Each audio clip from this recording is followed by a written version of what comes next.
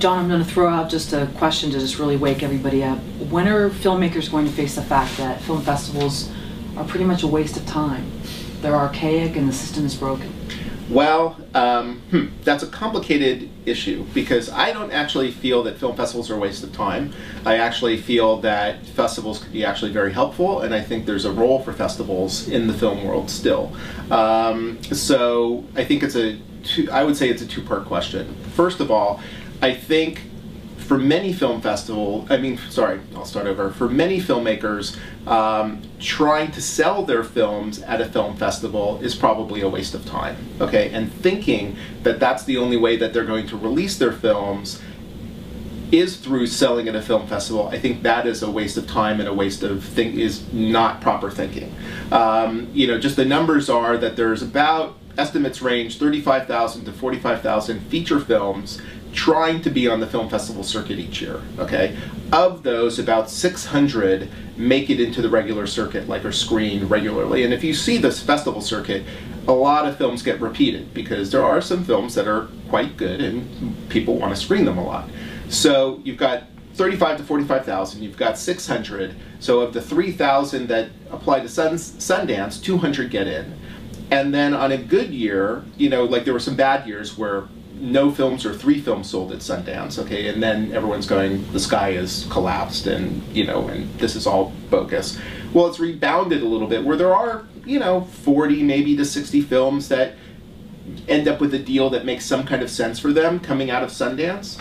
But you have to look at it like there's 5 festivals like that in the world. Like this isn't even for those 600 films that end up on the circuit.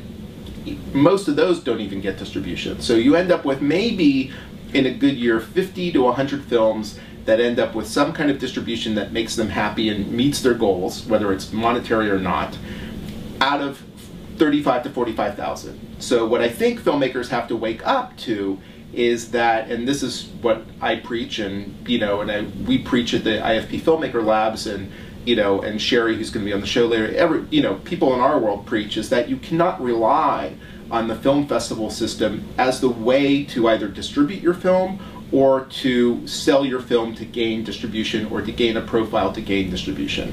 That is not, the odds of that happening for you are so slim that if that's what you're counting on, you're in total denial and you have to get out of it. So that's the second part of that is I feel that festivals can be very helpful as part of your release. You know, I feel that, for me, I break releases now into 4 categories. It used to be 3 categories, but for the new book coming out, it will be 4 categories. So the first category is live events, theatrical, but I'm shortening that to events. Second is merchandise, third is digital, and the fourth is immersive, interactive, okay? So as part of the event part of your strategy, which I think is super important for any artist, and especially filmmakers, I think film festivals have a role there.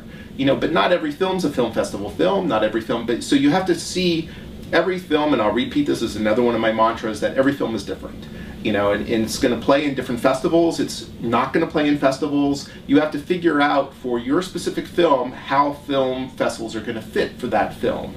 And it's not, for the very rare few, it will be a sales opportunity. But for most, you have to think strategically, how is this going to fit into the rest of my release? Because, and I'm sorry I'm just going on, but film festivals have a role because they're connected to people who love film.